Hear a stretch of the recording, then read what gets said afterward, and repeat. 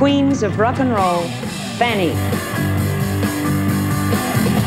Take care of yourself. This is your story. Fanny is iconic, truly before their time. Men coveted rock and roll, that was theirs. This is a girl with an instrument on. So, okay, this is a game changer. We're brown and nobody knows where the Philippines is. So we broke through that barrier, and it wasn't through talking. We just did it.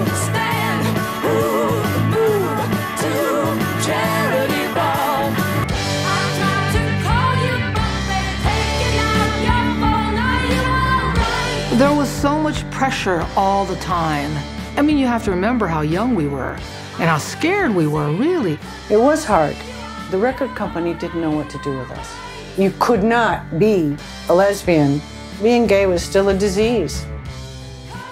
They're like my sisters. I've known them since I was 16. Ooh, baby, won't you give your love to me? Being in a rock band gave us a place to belong. We were all different together. You make me right.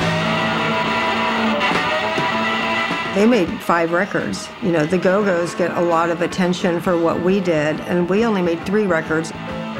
They didn't have that #1 hit in the platinum records that the other bands had, but those other bands wouldn't have had those platinum records if Fanny didn't open the door.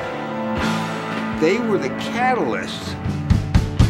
Girls on the road, girls on the go, doing what we knew was gonna save our soul. Fanny was the first all-woman rock band that could really play and really get some credibility within the musician community. They were considered badass, and they still are.